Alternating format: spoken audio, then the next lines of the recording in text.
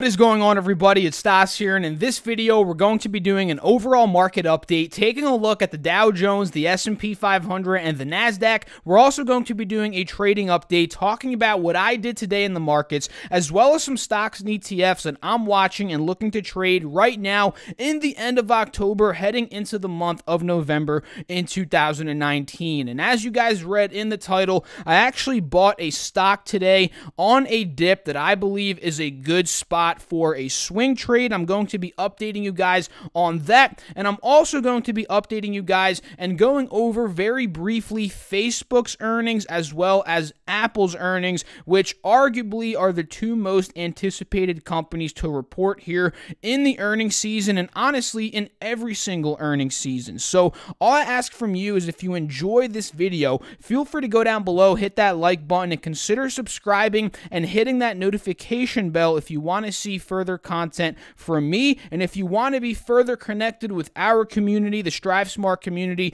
two links down below being the Discord group chat and the Facebook group, 100% free of charge. That is how you can be connected. So let's get right into it, starting off with the S&P 500 here, guys, just like we always do. It ended up closing the day up $9.88, up 0.33%. Nothing crazy, guys, but on the smaller time frames here, we can see that this was actually a really good technical day here, because we pushed to the higher high here, which is good, another all-time high at 3050.1, and we also solidified that level at 3030, which is pretty much the old all-time high at around 3027, as a new support, right? We solidified that today with about four separate bottoms here. We kind of bottomed out there four separate times, right? Once in the beginning of the day, and if I pull up to the one day 1 minute chart, if I pull that up, you'll be able to see it here. We bottomed there in the morning, arguably twice here, right? Then again later on in the day, and then towards power hour and towards the latter half of the day, we got the double bottom, and then we exploded to that higher high, and again to that all-time high at 3050. So in my opinion, this is looking really, really bullish in terms of the SPX. So at this point, guys, and I'm sure all of you already saw this, maybe not all of you, but most of you saw Facebook and Apple after hours, how they're doing. And again, we'll talk about that in a couple of minutes here. But since they're up a decent amount now, this can carry on into Thursday and Friday, and thus dragging up the stock market. And really, this is contingent on whether or not Facebook and Apple stay green. But I think it can push up the market to all-time highs again tomorrow, and maybe even on Friday as well. But let's say Facebook and Apple all of a sudden they tank.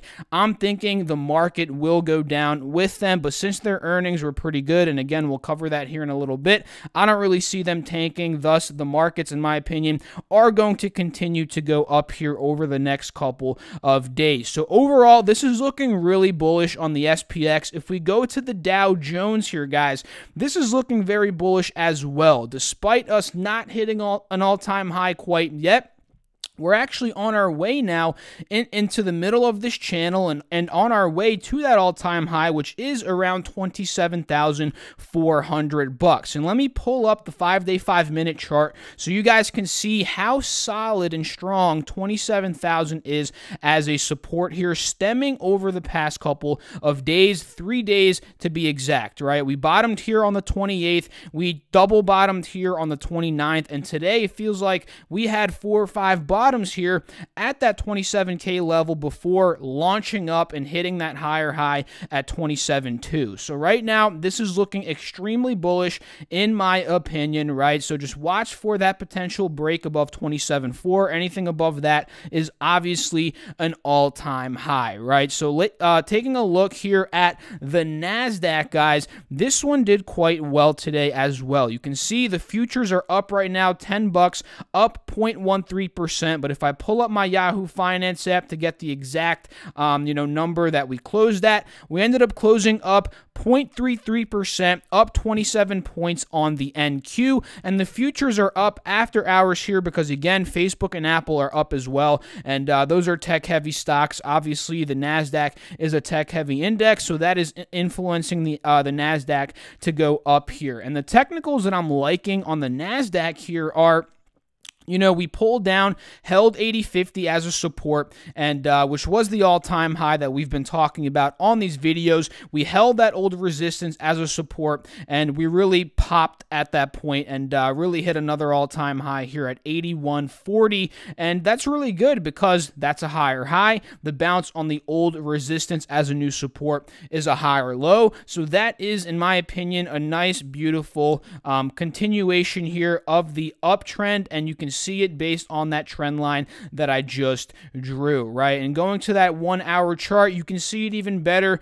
how nice of an uptrend this is. We pulled down beautifully, held the higher low, and again, we popped to that all-time high. So we got a rate cut. Again, that's something to mention, worth mentioning in this video. In my opinion, the market has been expecting that, so that's why we're not seeing, a crazy movement here. I guess arguably you could say the spike here towards the end of the day could have been from the rate cut, but yeah, we got a rate cut, 25 basis points. Now it's between 1.5 and 1.75, so it's interesting to see how this market is going to react. 1.5, 1.75 in terms of basis points here, and it's interesting to see how the market's going to react to this over the next couple of days. So overall, that's my thoughts on the market. Very brief here, guys. S&P at all-time highs, NASDAQ at all-time highs, and I honestly think the Dow will follow suit here and get to all-time highs over the next couple of days, as these markets find their way to continue to go up,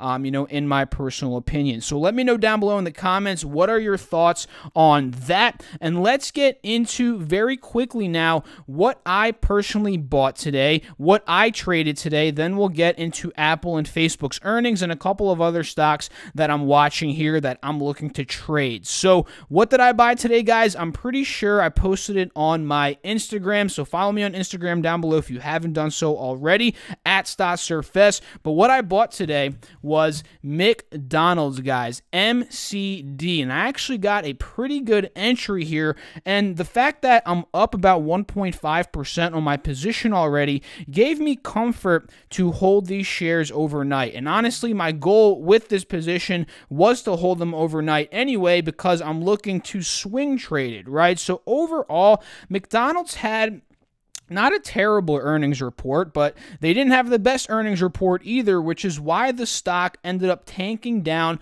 from 210 all the way down to 190, finding that support at around 190, and then ultimately breaking above 193 and into the 194s, where I thought, and through my analysis, I figured this was a good buying point, because you can see 194, 193-ish is a level of support. The last time we broke above there, we filled the gap up to 198 very nicely. So for me, the pop above there, that was a buy signal this morning, right? And if we go to that 1 day, 1 minute, we can see this one was straight up trending all day. And I got in at about 194.20, I believe, 194.30, somewhere around there, if I'm not mistaken. And again, you guys can see I'm already up about 1.4% on my shares right now. And I do plan on scaling into this position over the next couple of weeks as it does continue, and if it does continue the uptrend. Overall, my thoughts on McDonald's here, once I start to get in the profit more, I'm probably going to set a trailing stop loss. But ultimately, as you guys can see on these trend lines that I've drawn out here, the first point that I want it to break above is 198. This is the next resistance I'm seeing. If we break above there, I'm planning on adding more to my position. So right now, I'm in with about 10-15% of the goal of my position, right? Because when I'm swing trading, I'm scaling in slowly. That's kind of my strategy. And I know a bunch of others do that as well and do well doing that, right? So I'm in there with about 10-15% at 194. And once we break 195, if we break 195, or not 195, 198, that's where I'm looking to add even more. And ultimately, the first sell target on my McDonald's, in the perfect scenario here in terms of my McDonald's shares, will be at around $206. So let's say I'm in 194, like I said, I get in 190. 198. Maybe I buy a little bit more in 200, bringing my total position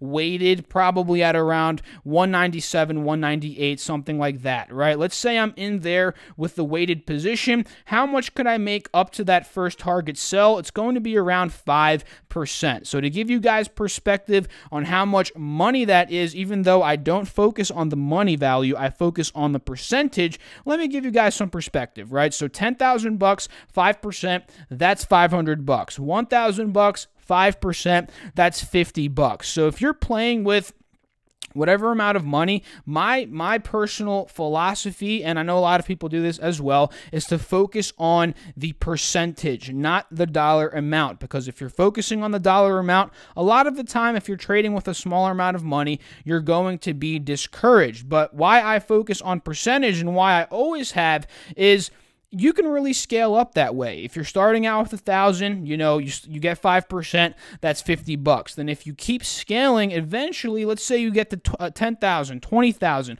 the profits are going to be massive as you're scaling up, as you're building your principles, as you're building your strategies, and as you advance as a trader and as an investor. So now that's pretty much my strategy, with McDonald's. I'm in that, and honestly, that's all I ended up doing today in terms of my trading, right? I actually got into UGAS, did not do anything really with the position, kind of a break-even play today, guys, because if you were paying attention to it, I was getting in at this level because we were holding 1660, 1670, but we never got that pop. So that's kind of why I broke even, because I bought in, and honestly, I just sold out because, I didn't want to take the huge risk of holding this one overnight in my larger accounts, right? You guys saw yesterday in the UGAS video, I've been holding overnight, but that's in my smaller, more risky account. And, at this point, I'm kind of waiting to see what the report is going to be like tomorrow at 10:30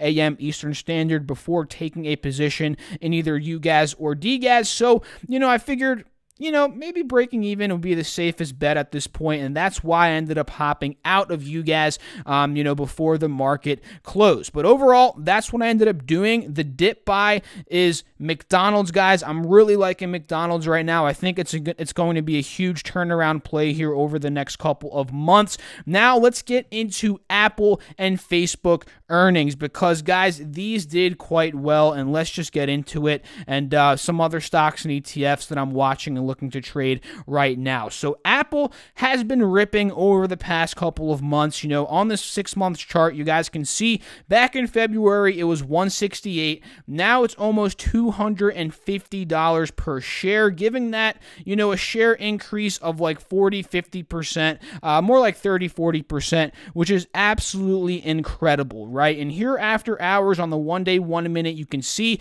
it's kind of been going everywhere. They initially reported earnings, went up to 250, back down to 245, and now it's hovering around 247 as expected, right? When these big companies report earnings, a lot of the time, they're moving up and down like crazy after hours, and that's just how it goes, guys. So let's take a look at what they ended up reporting. You guys can see here, based on the CNBC article, Apple beat Wall Street's expectations on revenue and earnings, even as iPhone sales came in lighter than expected. Total revenue is up, partially due to the 18% growth in Apple's services business and 54% growth in wearables, including the AirPods. And speaking of AirPods, guys, have you seen the new ones that are coming out? They're a bit pricey. I'm probably not going to get them, to be honest. I'm too kind of frugal for that, to be completely honest with you guys. They're like 250 bucks, but they look pretty slick. They have that, kind of cushiony earbud built into it, which I personally really like. So if they ever do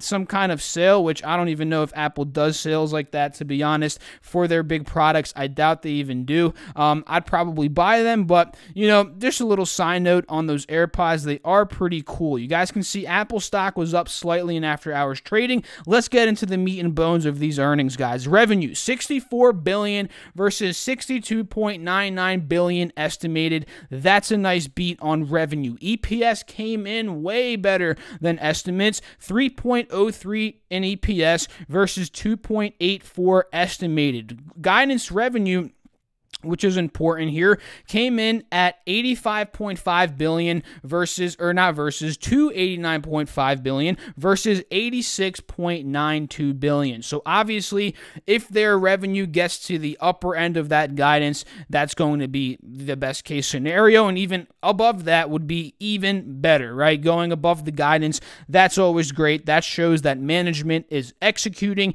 and doing a very good job at just executing the goals of the business. Right? iPhone revenue, 33.36 billion versus 32.4 billion. So iPhone revenue came in above the estimates, and services revenue, 12.51 billion versus 12.15 billion estimated. So we all know services, this is the growing business, one of the best growing businesses for Apple and what they're really focusing on now. So the fact that they beat there, that is a really good sign. So those are the brief numbers here on Apple without getting too deep into it, because this video will end up being 45 minutes long.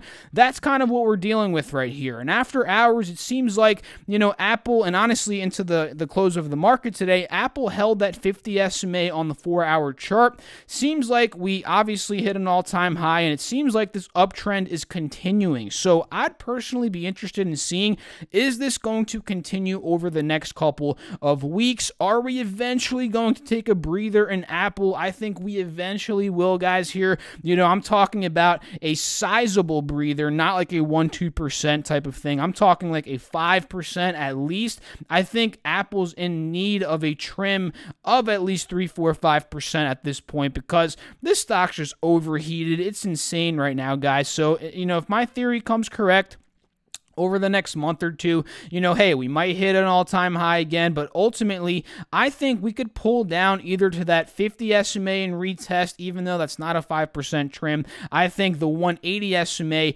is where, you know, we would see a healthy pullback too, and that could be a spot where I'd consider buying on the dip as a swing trade. And guys, if we do get there, you know, that's putting us close to that 5-6% trim. So that's kind of what I would like to see for Apple before getting in. Now getting to Facebook, and Facebook's looking way more attractive right now in my opinion, because we've been talking about this channel that Facebook needs to get into before I want to trade it, and that channel is between 193 and 205 bucks, and honestly even higher than that, which is the all-time high we hit before after last earnings at 215 bucks. So a lot of margin here, guys, a lot of potential from where we are now at 196 after hours up to 205, that's 5%, up to that 215 level, that's 8, 9, even up to 10%.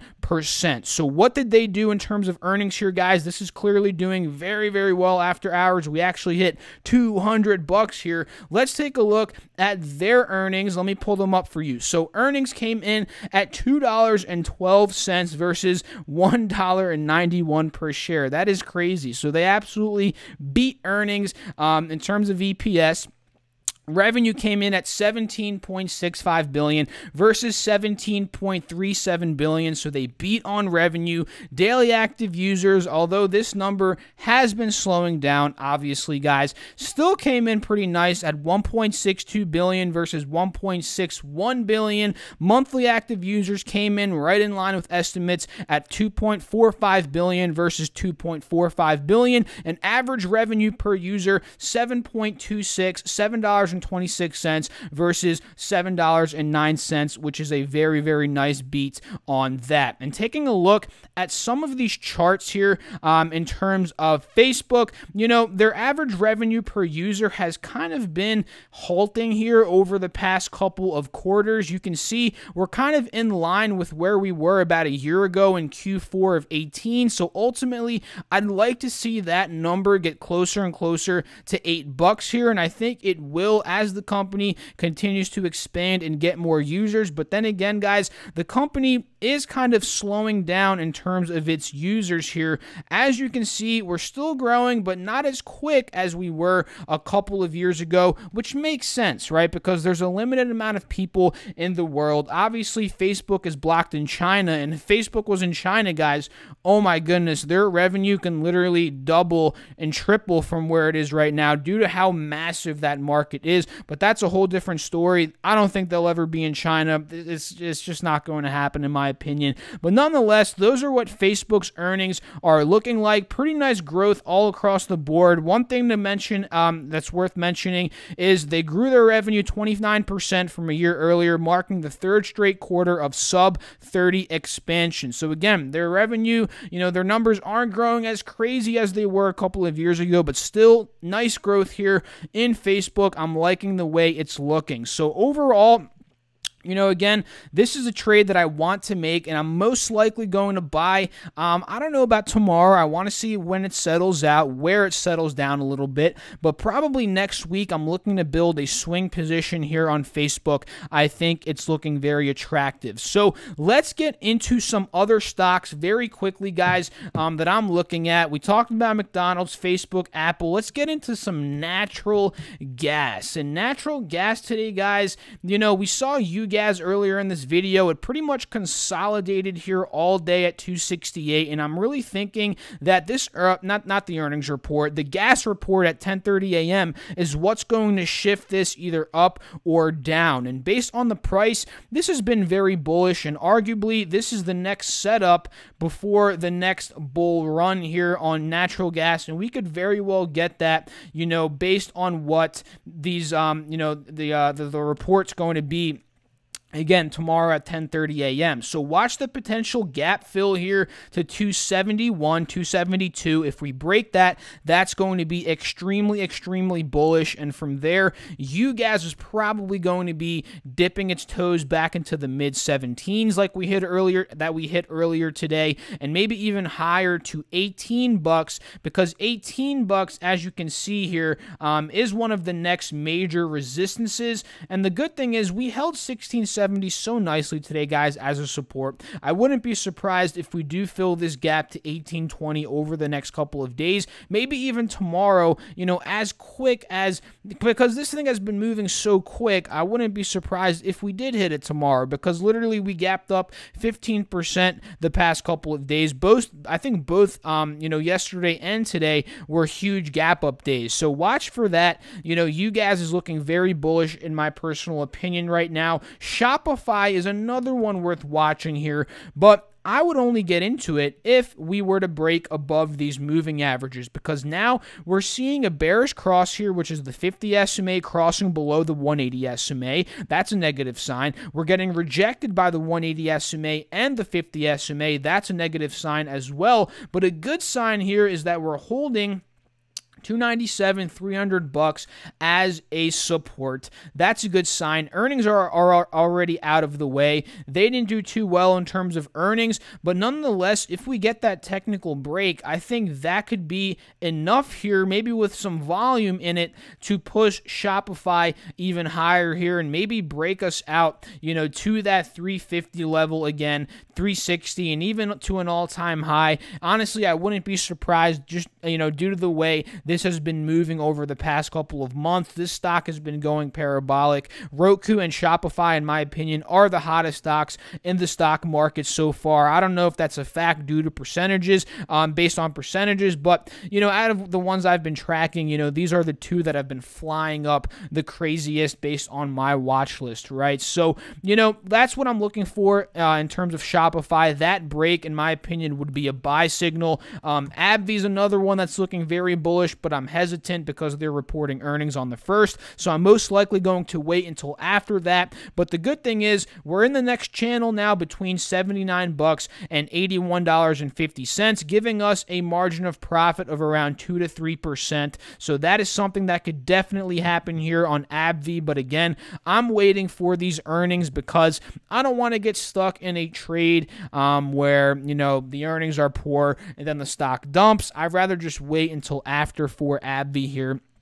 And that's what I'm going to do. The last stock that I want to talk about today, guys, is PayPal, ticker symbol PYPL. This one's setting up, in my opinion, for a potential breakout here tomorrow, based on what it ended up doing today. And what did it end up doing today, guys? Well, we ended up maintaining the old resistance, being that 180 SMA as a support, and we got a huge bullish candle here on this 4-hour chart. And if we go to the 1-day, 1 minute, you guys can see how bullish this thing looked heading into the close of the market today. And actually, after hours, you can see it's up right now as well. So I'd say, you know, a buy signal on PayPal, in my opinion, would be if we start to break back up into the 107s. That could be a place to scale in, and ultimately above 108.50, that's where I'm looking to buy into PayPal. So overall, guys, that is the market update for today, trading update, what I'm personally doing, and my thoughts, and kind of an update, brief update on what Apple and Facebook did in terms of their earnings. So if you enjoyed this video, let me know down below in the comments what you thought about it. Feel free to go down below, hit that like button, and consider subscribing and hitting that notification bell if you do want to see further content from me. And also, don't forget, join the Strive Smart Discord group chat and the Strive Smart Facebook group. Those are linked down below in the description box. So I'll catch you all in the next video. Thanks again for watching. Peace out.